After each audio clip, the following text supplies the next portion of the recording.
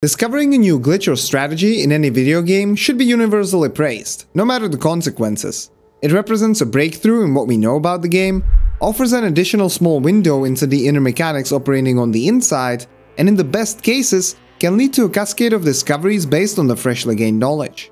However, in the context of speedrunning, new groundbreaking glitches with the potential to heavily overhaul existing routes and tactics can generally go in one of two ways.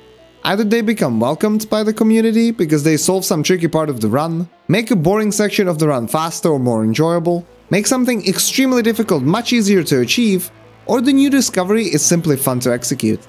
I've covered such a rare occurrence in the case of the prompt swap glitch, which ultimately improved almost all Dark Souls and Dark Souls Remastered speedruns. Another, perhaps more frequent instance, is that the new glitch is met with disappointment and anger because it introduces annoying elements into the run. It could be incredibly difficult to execute, or just plain random, yet save too much time to pass on. On different occasions, the glitch can be so powerful to the point of outclassing all other strategies, simply taking over the entire run and replacing a variety of exploits with one.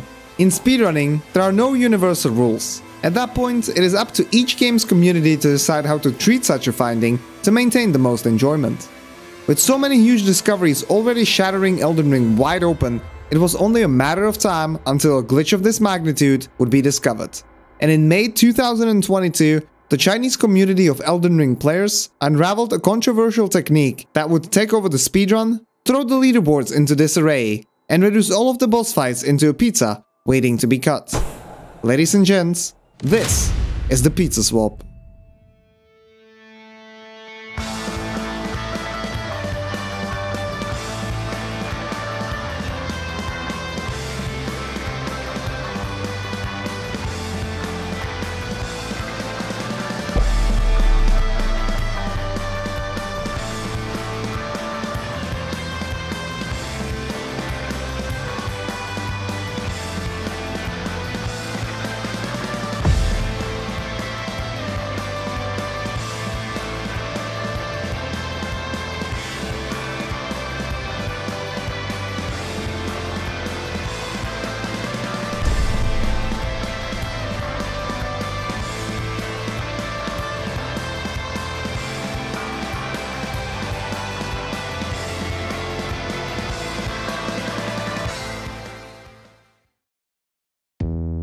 After watching this, you probably have many questions.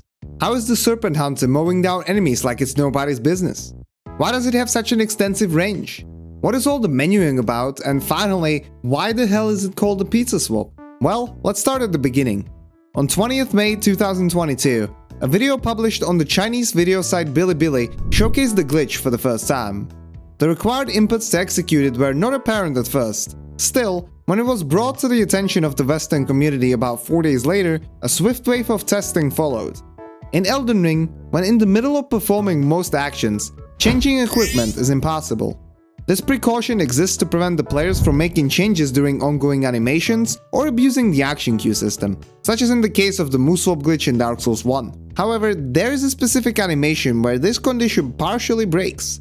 In what is called a pivot, the character quickly turns around 180 degrees. A pivot differs from the turnaround animation achieved by swiftly changing directions while sprinting. Instead, players perform a pivot by exploiting the game's lock-on mechanic. During this animation, you can see the equipment tabs light up for a moment, making it possible to enter the equipment menu and, if fast enough, even unequip or swap out items. This window is so narrow that it requires an exact set of inputs, but if done correctly, it can be heavily abused. When specific actions are performed and followed by the pivot, it is possible to exchange equipment without interrupting the original input.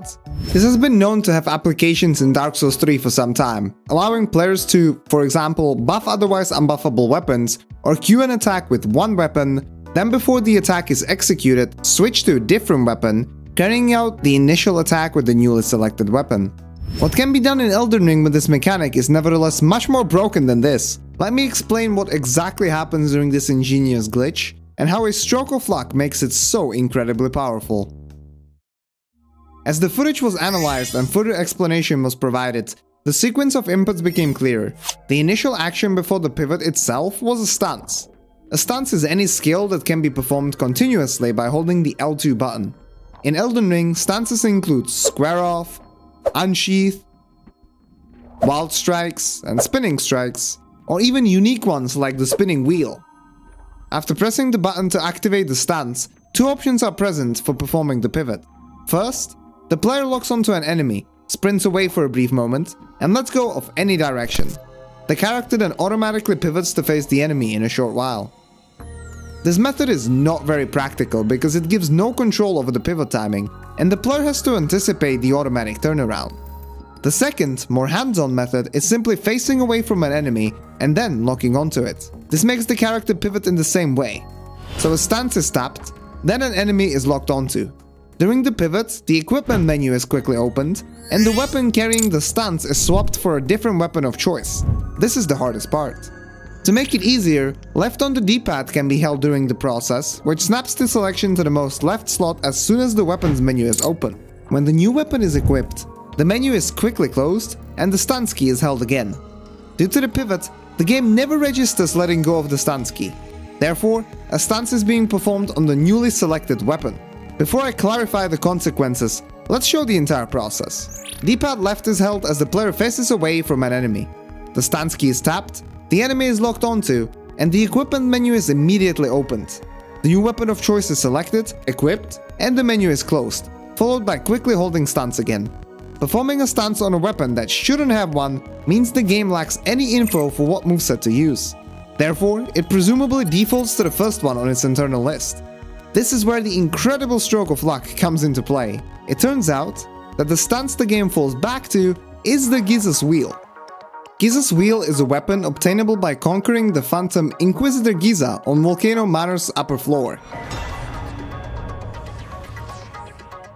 The spiritual predecessor of this weapon was the whirligig saw in Bloodborne, whose appearance inspired the players to simply call it the Pizza Cutter. The same nickname transferred over to Elden Ring and is where the glitch borrows its name from. The Giza's Wheel stance is unique from the other stances in that it applies damage in very rapid ticks. Of course, it is balanced by quickly depleting the player's stamina and focus points, and also the damage it deals. However, these balance acts are entirely thrown out of the window when a pizza swap is performed. In that scenario, the game lacks information about the stance properties of the weapon, as there are none. Yet, it is fed information about the weapon's damage and hitbox. Remember this, it is important for later. The initial testing mainly served to understand the glitch, so the speedrunners used macros or slowed the character model down to make the swap easier. Instead of continuing my regular speedrun attempts, I immediately let the testing foray and figured out several important characteristics. While Giza's Wheel stance is interrupted after running out of focus points, Pizza Swap can be held indefinitely, as long as the player's poise is not broken. This means both balancing elements of the Pizza Cutter are overcome. Stamina does not play a role either, making this glitch incredibly effective. The next thing that got me curious is why only certain weapons deal damage when pizza swapped. One by one, I tested almost all the Somber Smithing Stone weapons, as well as regular weapons with all kinds of Ashes of War applied. In the end, two compelling conclusions could be drawn. For a weapon to deal damage, it needed to be a somber weapon. None of the regular weapons worked, no matter which ashes were applied to it. Furthermore, only weapons whose L2 attack had a damaging hitbox at the beginning of its animation worked. Any skill which started with a movement, a projectile, or something other than a damage in hitbox would not produce any results. This meant that only the initial hitbox of the skill was used during the glitch. The fact was confirmed by, for example, pizza swapping Loretta's sickle, which at first staggers the target and only then deals damage. After performing the glitch, I could repeatedly stagger the targeted enemy, but couldn't deal any damage.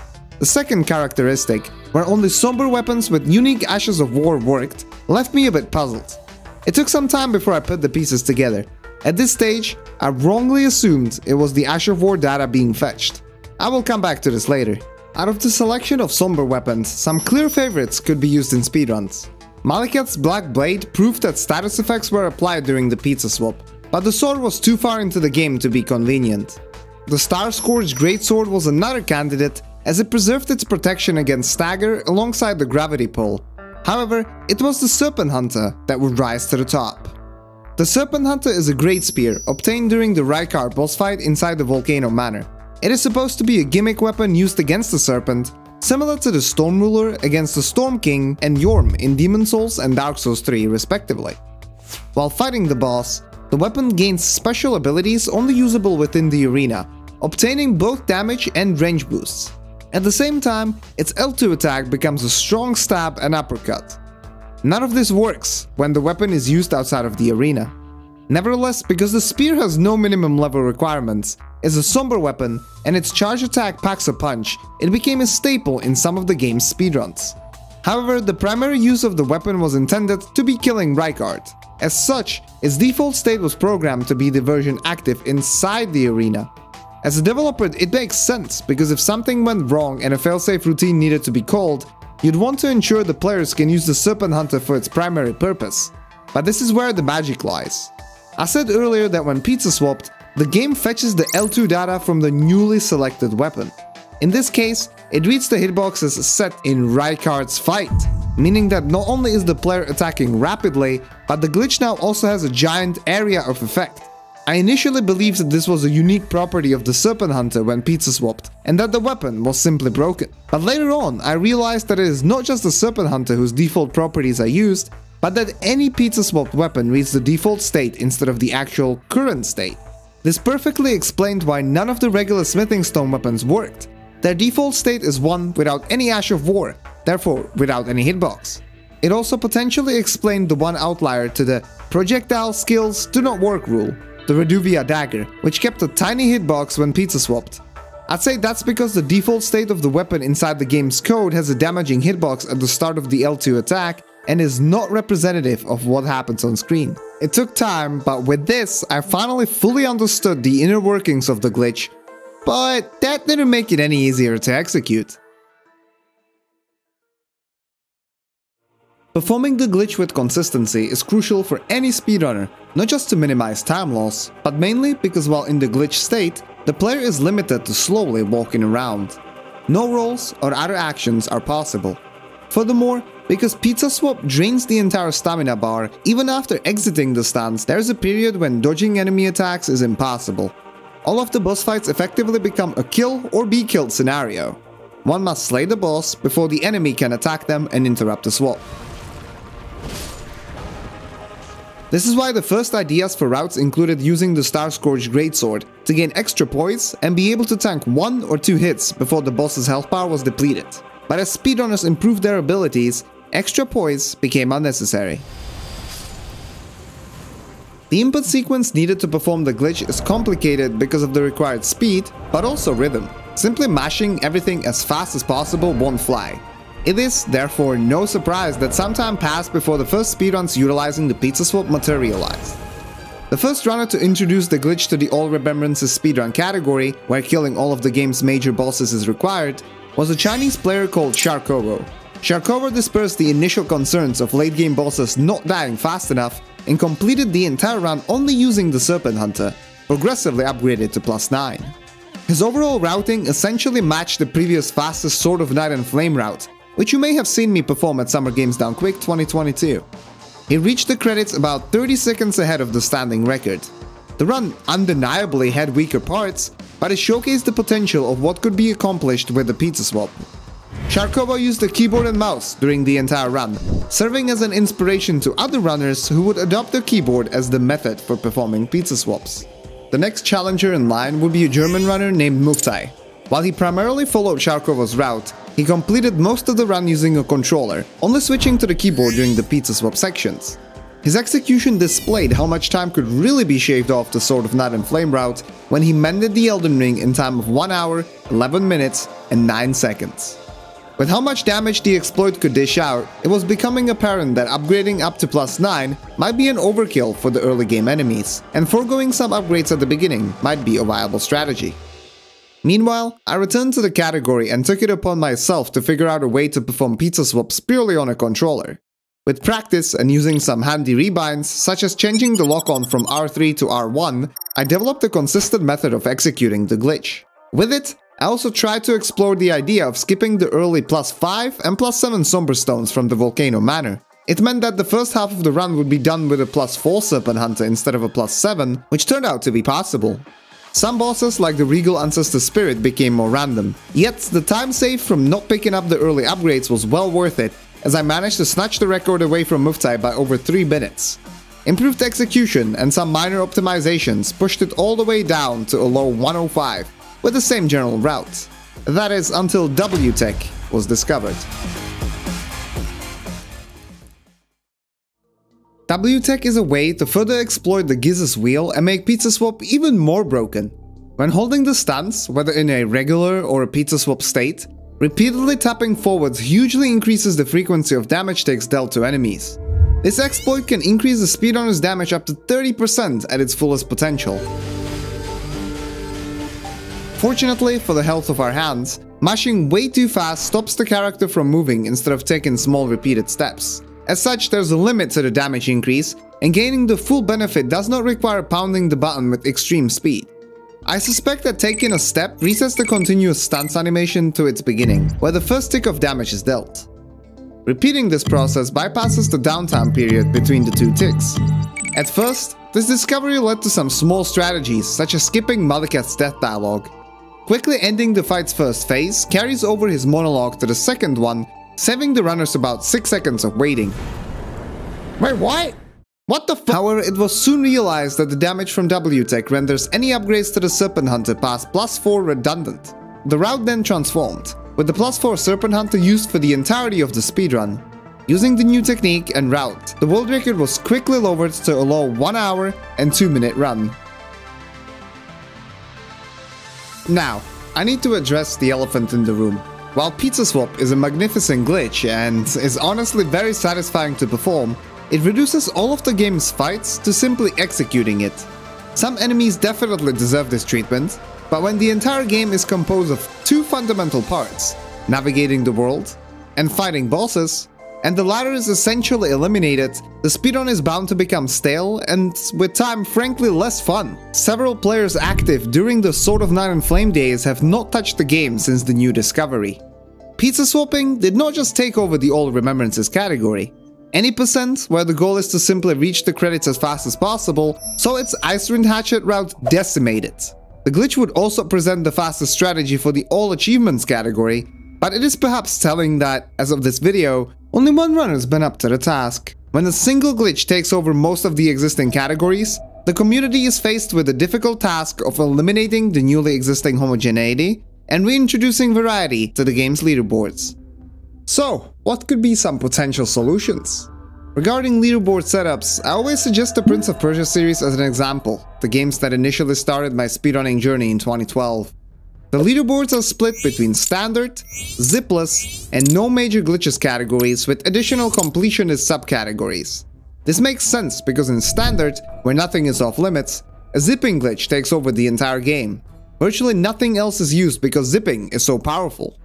However, because the game is also broken in many other ways, zipless exists to ban the glitch specifically, allowing the players to explore further strategic options. Finally, because Prince of Persia at its core is a platformer, no major glitches exist to emphasize movement alongside minor movement glitches. Unfortunately, Elden Ring cannot follow such neat categorization. The differences between PC and console versions already necessitated a subcategory split. Further separation into ones with Pizza Swap, those where Pizza Swap is banned, and then some kind of a glitchless equivalent risks segmenting the leaderboards into many categories where 0 runs are submitted. The Prince of Persia example is therefore not applicable. Another option was to straight up ban the Pizza Swap. This solution, however, carries several problems. When a glitch not favored by the community is discovered, jumping to banning it might be highly premature. It can never be known ahead of time what that glitch will lead to, what kind of strategies will be developed, and how long the glitch will even remain relevant. Seemingly annoying findings can, with time, develop into intriguing routes. Barring it also means fewer people are inclined to investigate a glitch, potentially hampering future discoveries. The last option was to come up with a fully fledged glitchless category. Any glitchless proposal inevitably leads to arguments about what constitutes a glitch and what does not, what is in the spirit of the run and what is not. With Elden Ring, this dilemma is not helped by the fact that From Software have been actively releasing updates and often changing or removing many of the speedrun's mechanics. Having a consistent glitchless rule set was thus problematic. Although a difficult choice, it was evident that swift action was required, with numerous runners doing runs with rule sets not expressed on the leaderboards. The leaderboards ought to always represent the community and its wishes, rather than being unilaterally set up by a small group of individuals. Therefore, after lengthy discussions, a set of rules for a glitchless category was devised, mandating that all of these runs must be performed on version 1.05 or higher for consistency. Glitchless, on the one hand, does cut out other intriguing exploits next to the pizza swap. On the other hand, it succeeds in returning classic boss fights into the game. Leaderboards are not overly segmented, and arbitrarily banning one particular glitch was avoided. Further consideration deserves the likely DLC that may come out for the game. It is safe to assume that it will contain at least some Remembrance bosses, meaning that All Remembrances will need an update to reflect that. If other FromSoft games are anything to go by, the current All Remembrances without a DLC is bound to fall into obscurity, and the entire pizza swapping saga within the category would only be remembered by the history books, as the 1.05 patch already fixed the exploit, and having the DLC active is impossible on a pre-DLC version of the game. In that instance, any percent playable on any patch would likely retain pizza swap as its central strategy, so the glitch itself would maintain significance. Honestly, this seems like the best case scenario, so we can only hope that a DLC comes out at a time of varied speedrunning strategies, once and for all keeping the leaderboards in a good place. That is, until something new game-breaking emerges, and with Elden Ring, you know that is bound to happen. Let me know what you think. Do you consider the selected solution of a glitchless category to deal with the Leaderboards Crisis adequate, or would you have preferred something else? I'd love to know your opinion. With that said, if you enjoyed the video, consider subscribing for more Elden Ring and Dark Souls content. Thank you for watching, and as always, have a great day.